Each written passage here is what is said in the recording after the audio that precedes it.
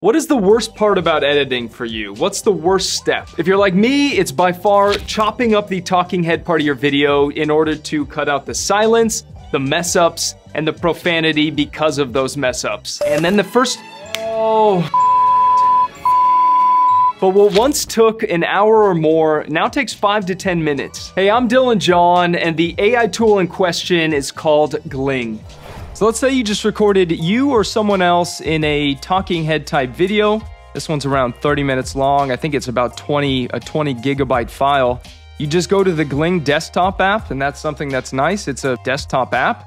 And then you can either drag it on here or select a new file. And then from here, if you want, you can rename it. I'll just do example. And then you see here, you can cut out the silences and bad takes. So if you want to leave in the silences, you just remove that. I'm going to have these silences cut. And it also supports different languages. I'm hoping they're fairly accurate. So let's click English and hit continue.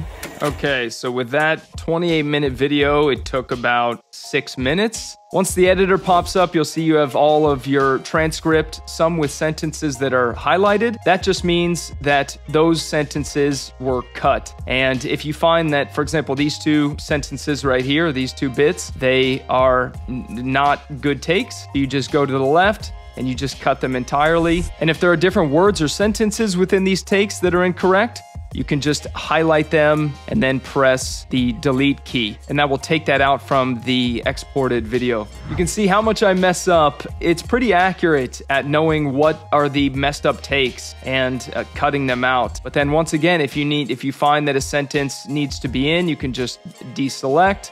Or if you find that a sentence needs to be cut out, you can just select that. It's really simple. Down here, you have your timeline, which you can also listen to as well. These glasses essentially squeeze. And if you don't want these cuts to be shown, you can just turn this off, so it'll show what you're gonna see in your editing software, which is pretty nice. And then once you go through your transcript and find that everything looks good, you just head up to export, and you can export an XML for FCP, Resolve, or Premiere. You also have the ability to export out those clips to a single video file. So if you find that you don't even want to bring it into an editing software, just export out via .mp4. You have the ability to export out audio. So if you're doing a podcast and you just want to bring that audio out that's already cut up, you can do it with this, as well as the entire transcript itself, which is pretty nice. This is not a multicam clip. We don't have different angles going on. So I'm just going to hit fcp.xml and then just export it out to the desktop just for time's sake. Then you would just import that XML from wherever it's sitting on your computer, and you would open up the project and look at that. That is a 28-minute video that has been brought down to a little over 8 minutes, and all of the bad takes are taken out.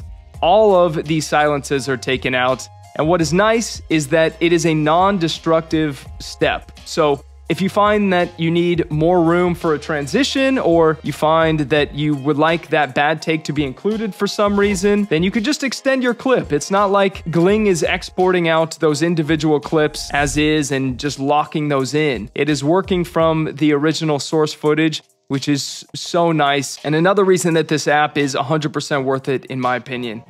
The pricing for Gling is a subscription-based that would have been cut out by Gling. It's a subscription-based plan for $15 a month, and I know that may suck to some of you, but here's how I would think of it. Would you hire an assistant editor for 15 bucks to go and take out all the silences and bad takes from your videos every month? For $15, that's pretty much slave labor. So for the price of a chicken tender platter at Outback Steakhouse, you could save hours upon hours of tedious editing every month. Now, you are limited to 10 hours of footage per month, but for most people, that's more than enough. If you do edit more, it's $2 for every extra hour of footage. So I'm editing the video you're watching now, and I forgot to mention that if you create YouTube videos and you edit your video with Gling and you put edited with Gling as well as the Gling URL in the description of your videos, you can get free video credit for the next time that you transcribe with Gling. You get 2 hours per video. So that's a nice perk. And by the way, Gling is not paying me to say any of this at all. I just stumbled across this from my buddy Raphael's YouTube video, and it is too useful not to tell you guys. As always, thank you guys so much for watching, and have a great rest of your day.